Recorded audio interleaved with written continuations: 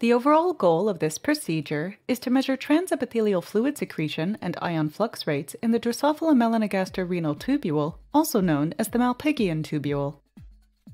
This method can help answer key questions in the field of epithelial ion transport, such as the molecular characterization of basic transport mechanisms and their regulation.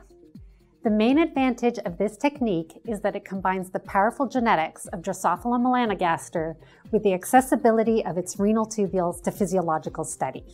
This method can also provide insight into epithelial ion transport mechanisms in other insects, such as the disease vectors Rodan prolixus, Aedes aegypti, and Anopheles gambiae.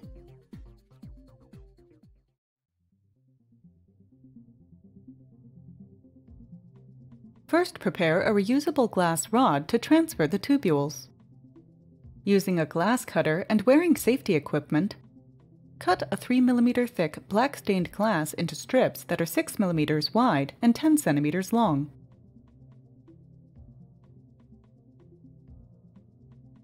Using a Bunsen burner flame, soften the short end of 2 strips.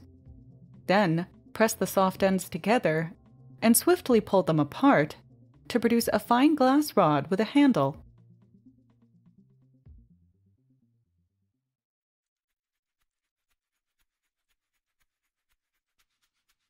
To prepare a potassium ion-specific electrode, or ISE, load a 1 ml syringe with 0.5 molar potassium chloride and backfill a siliconized pipette.